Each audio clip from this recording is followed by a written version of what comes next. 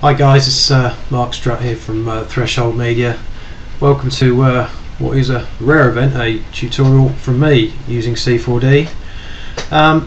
Today I wanted to show you a rendering tip called Cell Render on C4D, and I'm going to show you based on this current project which I've got here, which is my take on Darth Vader's TIE fighter from the Star Wars movies.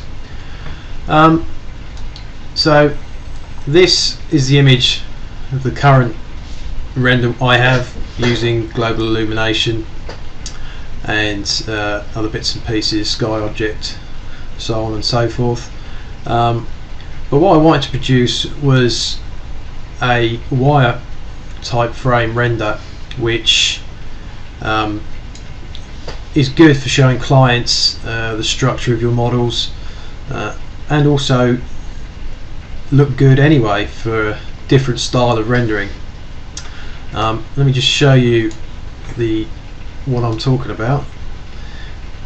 Now this is the cell render of this image here, and as you can see, it doesn't use any lighting, there's no shadows or anything. It is simply the wire mesh of the model from this scene.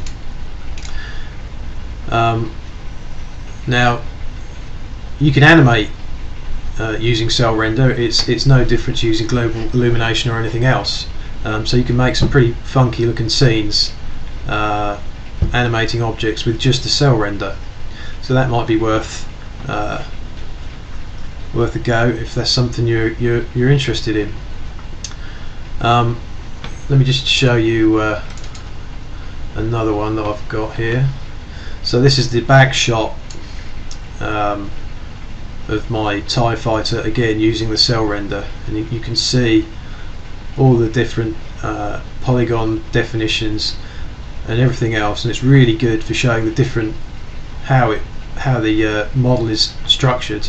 So here, for example, at the top of the model you can see the base of the main craft, or the hull, is a normal sphere, and then I've used a different sphere, hemisphere, spun it around so I can create these different bits and pieces on the top of the craft. You can see it better in this shot.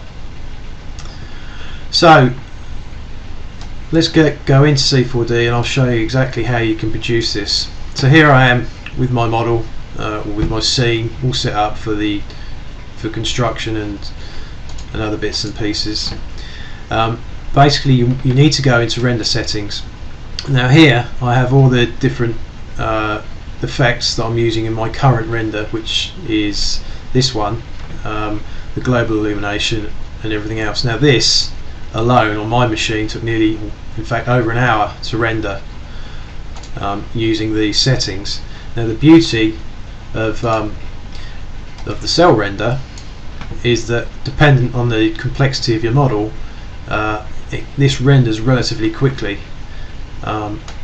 So let me show you what you need to do. Now this is also dependent on what version of C4D you have. I have 11.5, so I'll show you how to get to it through here. What you need to do is deselect all of your current effects that you have in your list. Now if you go to the effects button here, and you'll see the usual list of effects appear, but the one we want is cell render, so select that. Now to get the effect I had on this image, you need to make sure you have outline and edges selected. Now you can make them different colours, but I prefer just straight black and white. I think it's more effective, and I think it looks good. So that's all you need to do, other than your usual selecting what size image you want and your output paths. Simply go back to your perspective view, select your camera shot, and then hit render. Now this may take a little while to render because my model is quite complex. Let's see how big it is. Another useful tip, especially if you're selling models, or want to tell a client how many polygons are in your model, if you right click on your model group, see I've grouped all my objects together as one object or null object to keep it tidy. So if you right click on that, go to object information, you get this here. So total number of polygons in this model is 15,167 and a group of 101 objects. So it's not massive, but it might take a little time to render. Anyway, I digress. So you have your scene, hit the render button, and as you can see, it starts to draw the render. Shouldn't take too long.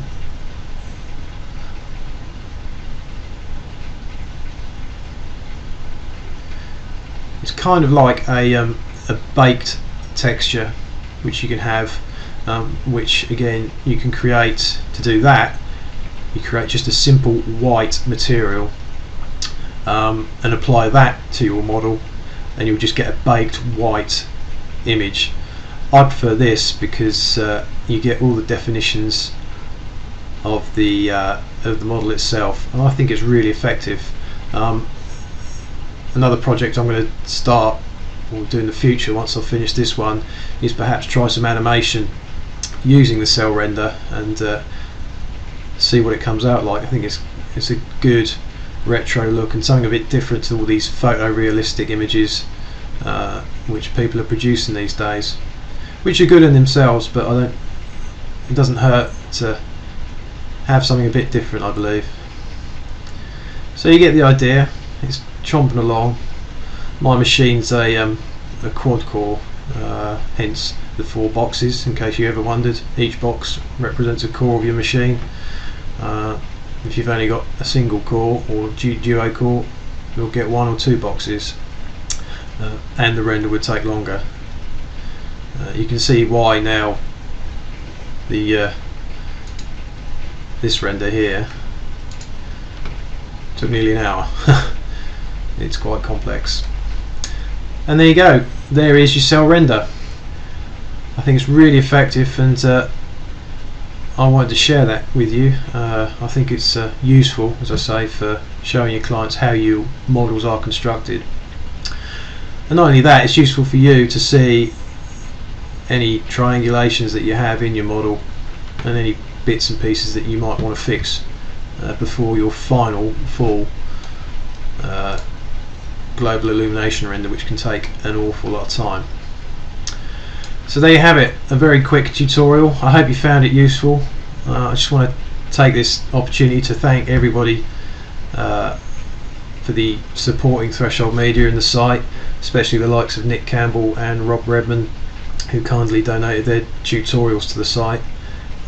It's proving really popular and it's going really well. Thanks again for watching the tutorial. I hope you found it of use, and hopefully I won't leave it quite so long before I produce another one in the future. See you soon. Bye.